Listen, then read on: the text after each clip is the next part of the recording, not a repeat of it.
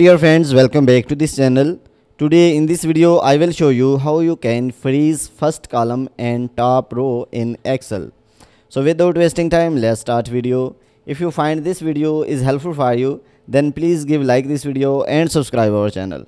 So guys, for freezing first column and top row, you have to select B cells. So why we will select B cell?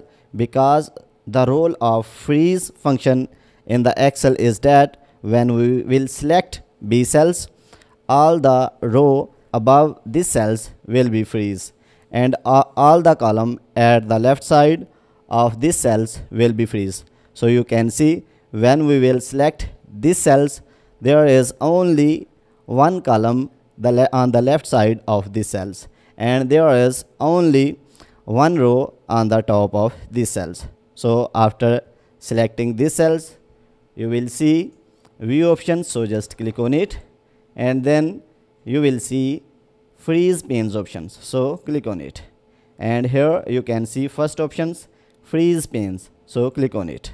So guys, your first column and top row will be freezed.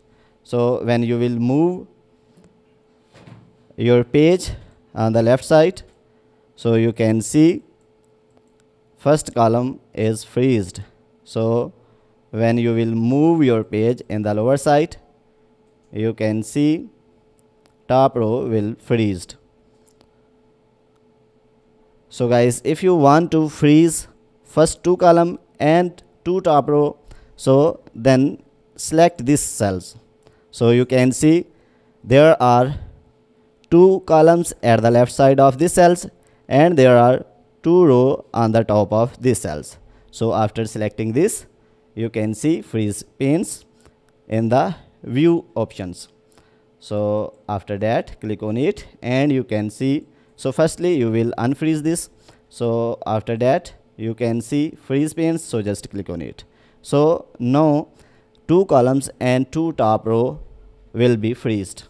So guys, I will show you when I will move on the right side, you can see two columns remain at the same place. So when I will move the page, so you can see the two top row remain at their positions. So guys, in this way you can freeze any columns or any rows in the Excel. So guys, if this video is helpful for you, then please give like this video and subscribe our channel. Thanks for watching.